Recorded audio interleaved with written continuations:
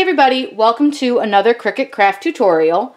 Today we are going to make a lighted fairy jar. I apologize for my dog barking, she's just nuts. So all we need to do this craft is just a couple of things. You're going to need a jar, the smoother the better, any size you want really. Some paint. I'm using Sea Glass paint by Martha Stewart Crafts. I'll put a link below for that. You're going to need a paintbrush, a soft bristled paintbrush, and then you'll need a vinyl sheet of some sort in any color you choose. So the first thing I'm going to do is take the lid off of my jar, and I'm going to probably peel this label. I don't know how well it's going to peel. If it doesn't peel off, no big deal. Nobody will notice it, but I'll peel it off really quick here for you guys. So, no label. And then what I'm going to do is make sure all my jar lid parts are off. I'm going to flip it upside down. And I'm going to take a little bit of my Sea Glass paint, and you're going to want to shake that up a bit. And I'm going to squeeze it out onto my wax paper. I just use this as a protective surface, but it also works really well as something just to kind of splooge your paint on when you're using it. All you're going to do is just dip your brush in the paint, and you just want to just paint your jar. It's not a whole lot of, doesn't take a lot to do this craft. It's pretty easy. You could do this with your kids. It's a great craft for little girls' rooms. I've seen them done with like bugs and dinosaurs too for little boys, but we're going to do a fairy jar. You're also going to need a string of fairy lights, which I will put a link below for the ones that I got on Amazon. They're very inexpensive and easy to use, and these make really great night lights for kids' rooms. They make really fun gifts for children too, even adults. I definitely am making this one for myself because we don't have kids. But all you have to do is just paint your jar. So when we come back, I'll have the jar all painted. I'm going to let it dry for a few hours. And then once it's dried, we may put a second coat on. We're going to see how it looks. This is going to be all up to just your style and how you want your jar to look. If you want it very opaque, we'll probably put another coat on, but we'll see how dark this coat goes. Like I said, you don't want to put it on too thick. You don't want, big runs in it. And it's okay if it's a little bit streaky looking, because that's just kind of how it's gonna look. You can smooth out some of those streaks as you go if you've got, big chunks of streak. Like I see I've got kind of a chunk going on there. I'm just gonna carefully spin my wax paper. It's the other reason I use wax paper, because once your jar got paint all over it, you really don't want to touch it. So I'm just going to use my wax paper and turn my wax paper, and then just put my paint on. So when we come back, like I said, we'll get this all set up, and I'll show you how it's going to come out. If we do a second coat, we'll go ahead and take care of that, and we'll let it dry. And when we come back, I'll show you how to design your vinyl pieces that you're going to put on here so that it looks like there's little fairies playing in the jar. Okay, we're going to go ahead and put a second coat on this. I don't particularly care for how opaque it came out. I'd like it a little bit more. So we're just going to add a second coat of paint. Again, this is optional. It just depends on either how thick you painted it the first time, or also your own preference. For me, I just sort of wanted it a little bit thicker. So I'm going to put the second coat on just a little thicker than I did the first. And then we're going to let it dry. This one I actually let dry overnight. So it dried for probably about 18 hours by the end of it all.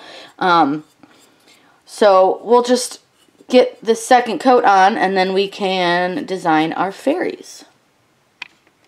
We are ready to make our fairy for our fairy jar. So what I did is I went on Etsy, and I'll put the link below to the fairy silhouettes that I have. And I got my download. So once you download, you're going to end up with a zip folder that has your fairies in it. For me, mine automatically unzips. I just use the program that's with my computer, but you'll need to extract your files. So I have 9 fairies here. So all I'm going to do is select all of them and click extract, and it's going to ask me where to extract them to, and I'm going to extract them to my Cricut folder. All that does is it makes it so that you can access your SVG files. So we don't need to do anything else with that. We can just get out of that. So what we're going to do now is we're going to go to upload. We're going to upload our image. click Browse, and then in your Cricut, you're going to find where your fairies are. I know which one I want to use, so I know it's the first fairy. So I'm going to use this one. So we're just going to save it. We don't have to do anything as far as removing the background on her or anything like that. As you can see, I have already uploaded all of my fairies, but that's how you do it. So we can look and see if there's something else that we want to use, a different type of fairy, but I think I like her. So we're going to insert the image. I measured our jar, and we've got about 2¼ inches, maybe 2½ to play with. So I'm just going to resize her down a little bit. And then all we have to do is click Make It. This is why SVGs are super easy and super fun to work with. So for her, I'm going to cut her on a custom setting because she's got really intricate wings and she's very, very small. So I'm going to show you guys how to do the custom setting before we go ahead and load our mat into our machine. So in order to do that on your machine, if you have the Explorer Air or 2 or the 1, towards the right hand side you have that dial. You're going to set that dial to custom and hit continue. And what that does is where it says 1 set material, it's going to bring up an option menu. None of these are what we want. We want to use the washi tape settings, so I'm going to browse all materials. And I believe you can search. So if you know that it's called washi tape, you just search for washi and hit go, and you can either use the washi sheet or washi tape.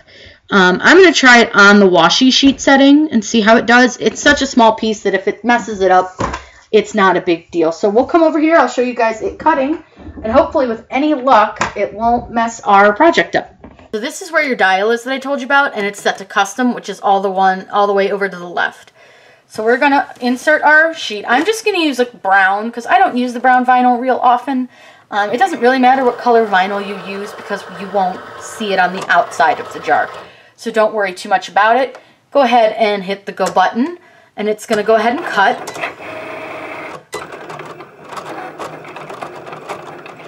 While it's cutting, you guys can get your jar ready. I'm going to use a ribbon to put around the top of it just to make it a little bit prettier, but there's the jar. We have our lights, which I got these ones off of Amazon. I will link them below, but these are really fun. You can use them on all sorts of projects. They're battery powered and really small, so you can easily put the little top stuck to the lid of the jar. So as you can see, it's cutting out our tiny intricate pieces of our fairy's wings. Once it's done, we'll get it weeded, and then we can put it on transfer tape, and we will get it put inside the jar. Alright, now that we've got her weeded, we're just going to apply our transfer tape, which for me, I use dollar store contact paper. You get a ton, and it's only $1. I will say while weeding, I ripped one of her little loops, but it's alright. It will not be the end of the world. So we're just going to go ahead and peel her off of our transfer tape, or her backing, and then we're going to get our jar. So this is our jar, and I'm actually going to pull you guys back a bit so that we can see better. But I'm just going to take the lid off, and the lid has the 2 pieces. And all we're going to do is take our fairy, and you want to take her sticky side out, so sticky side out into your jar. And you're just going to fold her up a little bit so that you can kind of see. And for this, sometimes I do have to end up using something a little bit longer than my hand or my fingers, because I can't always fit my fingers in the jar. So what I'll do is I'll put her on the edge of like a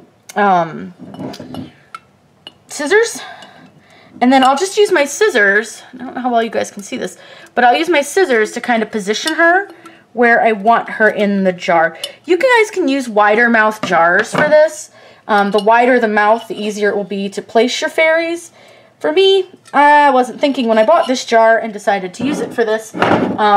But you can also take, and this is the other thing I like, I can take my weeding tool and I'll just poke a hole, just a small hole in the transfer tape, and then I'll drop her apparently. I'll just poke a small hole in the transfer tape so that it hangs on my hook. And then I just sort of kind of fold her in and do the same thing. And this one sometimes works a little bit better. If I could keep it on the hole, we'd be doing great. But I'll just do this, and then I can put her all the way down in the jar without her falling off as easily as she did with the scissors. So all I do then is I just take the back end of my weeding tool and I just kind of rub her on. Again, if she's got bubbles and stuff, you won't notice it because she's going to be on the inside of this jar. You just want to try to rub her on so that she stays on. And then I'll use my weeding tool, the other side, the hook again, to peel off the transfer tape best I can. Sometimes this is not always the easiest thing to do with these jars because they are so skinny. But I try to do it as best I can here for you guys. And like I said, I'm just using the end of my weeding tool. You could use your spatula, works pretty well. I'll show you, see what else we got. The spatula, this guy, he works really well for this too because you can use the flat side of him and you can actually press her down a little bit better. And like I said, don't worry if there's bubbles in her. Nobody will notice. This is not always the easiest thing to do. And you can use your spatula to start peeling that transfer tape off as well. And a lot of times I'll end up using my tweezers because I can't always get the spatula or the weeding tool to pull it off enough. But this is why I like all the Cricut tools, because they're handy for all sorts of things, not just weeding. So what I'm going to do is apparently use my left hand because I can't do this with my, apparently I can't do this with my right hand either. Jesus. Can't do it with either hand at the moment. Is get my tweezers around my transfer tape. And I'm just going to pull it off if it'll come off. Sometimes this is a struggle. So I'm going to struggle with this for a minute and then I'll come right back.